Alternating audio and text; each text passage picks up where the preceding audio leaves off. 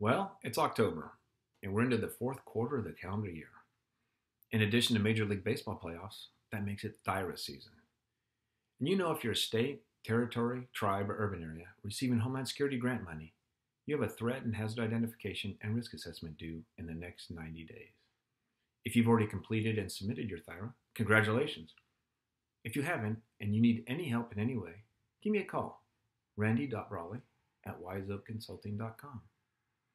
At FEMA Region 9, I worked THIRAs from the very beginning. I wrote the regional THIRA. I led our risk management workshop. I helped states and territories with their risk workshops. And I reviewed the annual submissions of THIRAs of states, territory, tribes, and urban areas. So I've pretty much seen it all. For those of you still working your THIRA, I'll leave you with one tip today.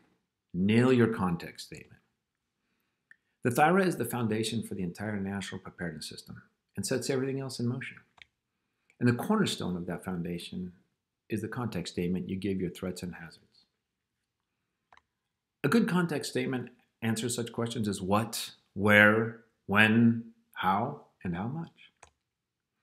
Context statement is going to help you finish your THIRA by establishing your capability targets, later applying the results, such as estimating your capability requirements. And a good context statement is especially important when you work in teams and you're going to pass the work off to others to complete. 6 months from now, you may want to apply for more Homeland Security grants. And FEMA is going to want to see that your investment justification for your 2018 Homeland Security grant is based on the threat and hazard identification and risk assessment from 2017. You're going to get some money, you're going to build those capabilities. Later on, you're going to plan to deliver those capabilities. You'll eventually validate them through some sort of exercise. And then you'll start the whole process all over again.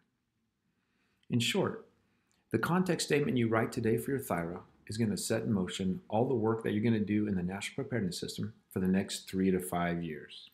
So, you didn't just have a flood, you had a 100-year flood. And it was 50 feet over flood stage. It cut right through your community, and it happened in the middle of a cold winter night.